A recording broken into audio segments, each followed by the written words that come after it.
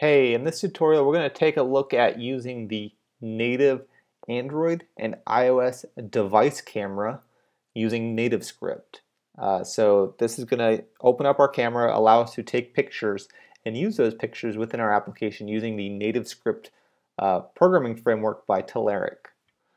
So the first thing we want to do is we want to open up our terminal and we want to create a new project. We're going to go ahead and do this on our desktop. So we're going to say TNS create example project. Perfect. Navigate in there, and this is going to be an important note here. So we're going to add two platforms. We're going to add iOS and Android, but it's important to note that if you're not using a Mac, you cannot add and build for the iOS platform. If you're using Windows or Linux, you're restricted to only Android. So it's important that you take that into consideration.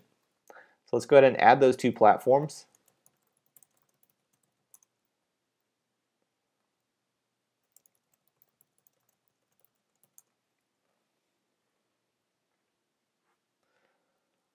Perfect. Our project is now ready to be opened. So open it from your desktop. Go to App, and let's go ahead and open the whole app folder within our whatever ID that you want to use. I'm going to use Atom by GitHub, but you're free to use whatever you want. Before we start adding any logic code and actually using the camera, let's first design our UI. We're gonna make a few changes. So first off, what we want to do is let's go ahead and change this label. Let's say something like, I don't know, take a picture. And then instead of this label at the bottom, we're going to just remove it. We can leave that button, but instead of tap, let's say take. And we're going to call a function that we have not yet created, but we will in the next step. So let's say that we're going to say take picture. That's going to be the name of our function. So we have a button, we have a label. Let's go ahead above the button. Let's add an image for where our image should display after we've captured it.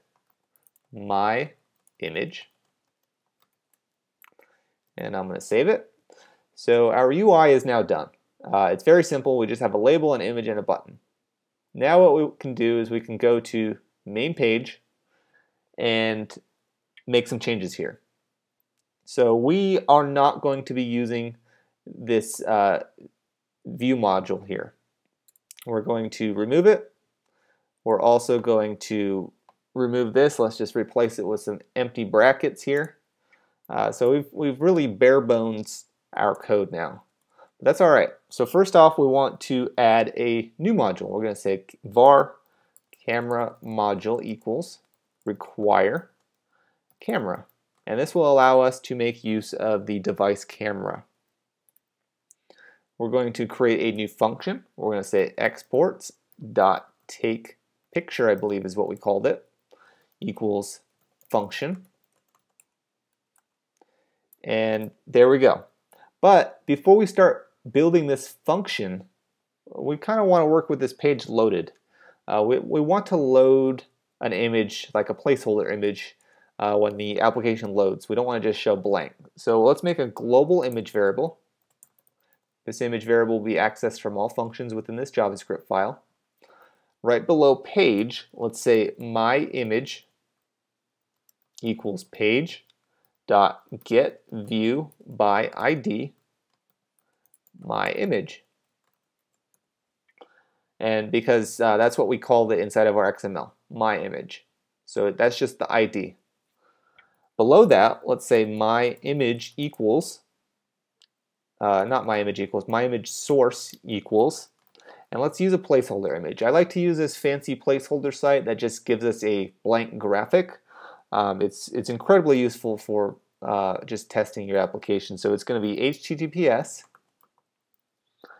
placehold.it/150 by 150, where this dimension is actually the dimension of the image. So you're free to use whatever you want. I'm going to use that dimensions.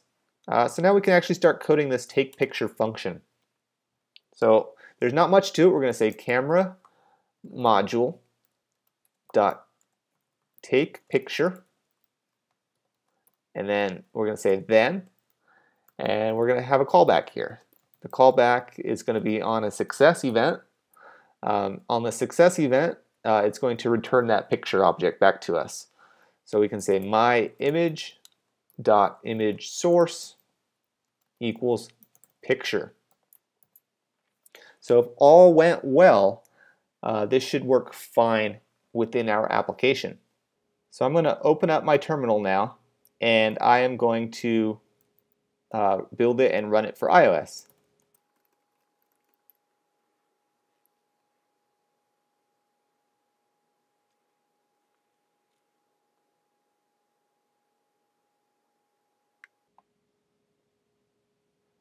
Alright, so it loaded up our app.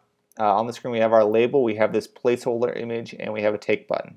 And with a little bit of luck, everything should work out fine, provided I have no typos or flaws in my code. So I'm going to click this take button. We're going to allow photos.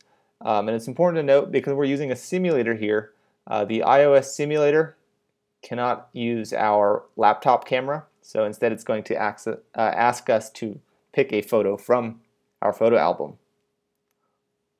So I'm going to click it, and it's sort of simulated how it would be if we took an actual picture. If we took an actual picture, it would display here in this box rather than this beautiful waterfall graphic.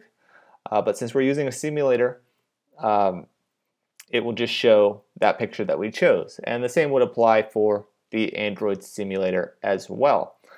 So you saw how easy it was to make use of this camera module. We basically used 3 lines here, and we were able to take a picture. And with this picture, we can do a lot more. I mean, if you used your imagination, you could do some manipulations on it. You could upload it to a database. You could do whatever you want with it. But I'll leave that one up to you.